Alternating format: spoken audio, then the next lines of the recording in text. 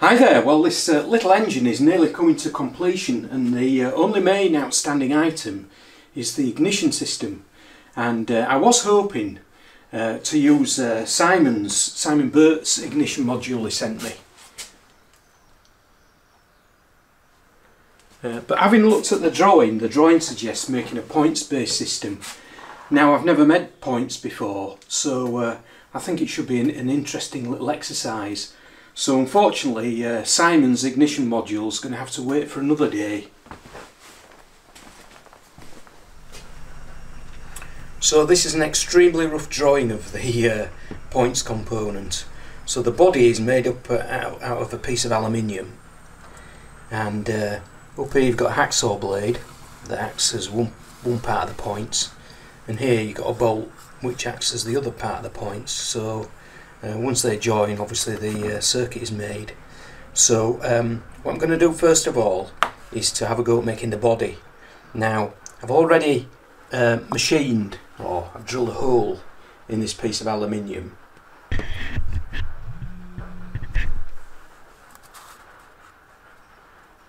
And marked it up. So what I need to do is to, on the mill, remove this area here, this area here, and that area, and this, and then and that, and then cut through there.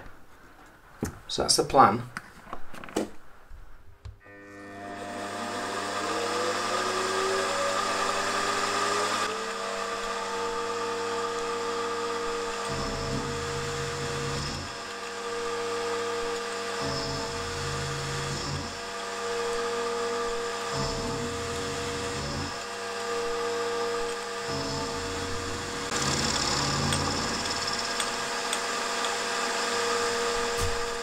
Well, it's all going to plan. A lot of people tell me to take deeper cuts, and I'm gradually getting there. These are 25 thou cuts.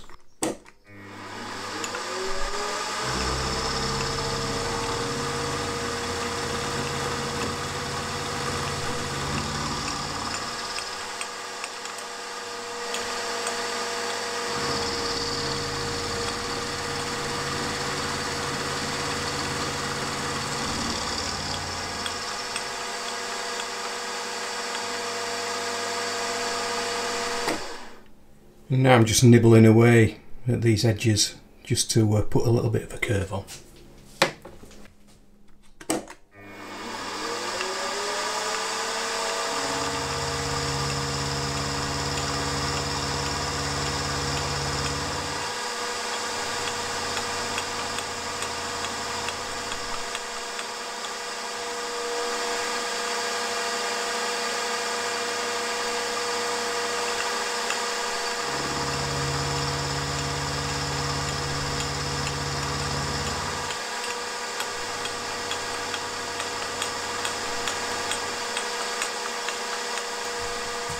Well, I have been looking at the radius function on my DRO, because I thought I'd be able to actually cut a nice radius around here without putting it on the rotary table. But to be honest, the instructions are just gobbledygook. Very bad translation from Chinese, I think. So I think I'm going to just do it roughly, and then I'll put it on the rotary table and get a nice finish if I can. Okay, so to machine the radius, I've decided to do it on the rotary table, and I've got this MT2 sort of blank that I've used before, and I've just machined that so that can go in there. I'm going to Loctite that in place, then that will slot onto there, and then I can bolt it in place like that. And then I can just put that on the rotary table and hopefully just turn that radius.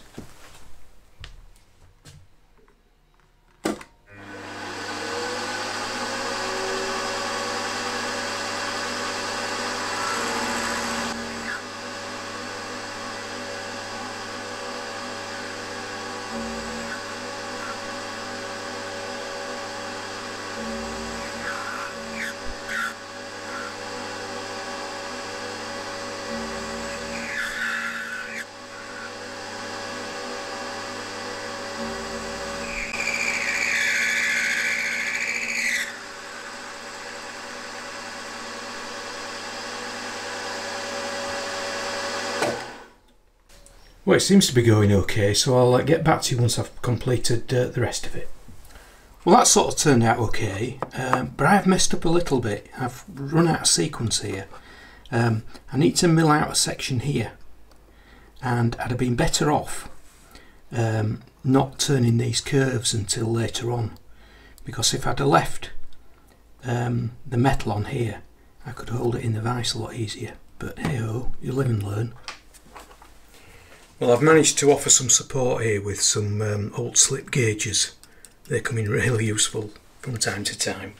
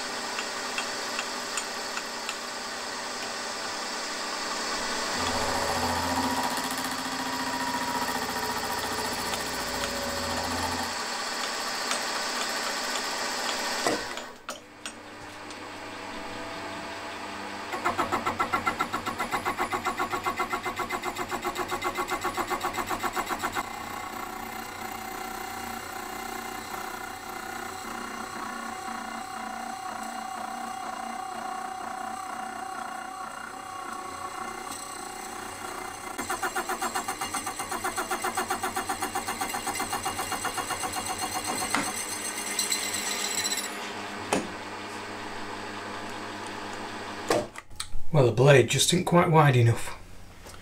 Well, that seems to have worked out okay, and I completed the cut with a hacksaw, and I also just drilled and tapped some holes in the proper places. And that's an old hacksaw blade that I put into shape using the bench grinder. Now, before I look at making the bolt for the points here, I think what I'm going to do is I'm going to make the ignition cam and then put both the components on the little engine, and that'll give me an idea as to how much clearance I need here. Well, the ignition cam is a simple affair really, and I machined it off camera. It's got a flat on there and it's got a grub screw in there, so we'll put it onto the little engine and have a closer look.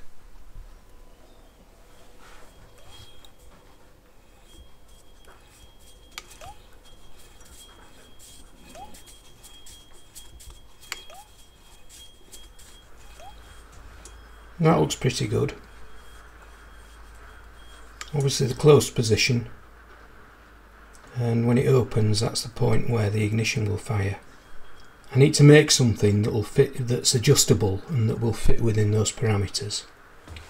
Well, I think Earl's going to make an ignition breaker point using some tungsten for TIG welding, but I think I'm just going to go sort of roughly by the drawing, and that is to use a 4x40 UNC nut and bolt.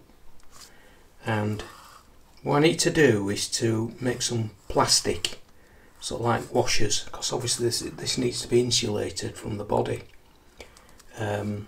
So these are the rough measurements. So what I'll do is I'll use Fusion 360 and design a couple of components so I can then 3D print them off.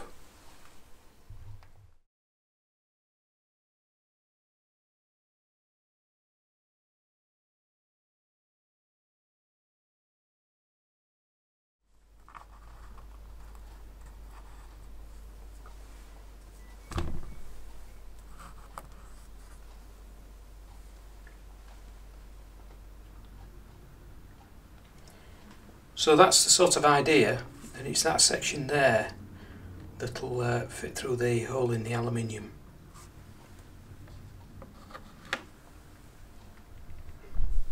Well, I don't know how long something like this is going to last, I suppose time will tell. Well, that was an interesting little exercise, making points. But I don't know how good they're going to be in real life, and you never know, I might have to convert it to electronic ignition at some point in time.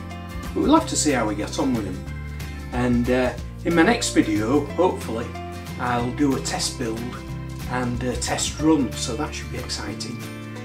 But anyway, I hope you found the video of interest, and I hope to see you later.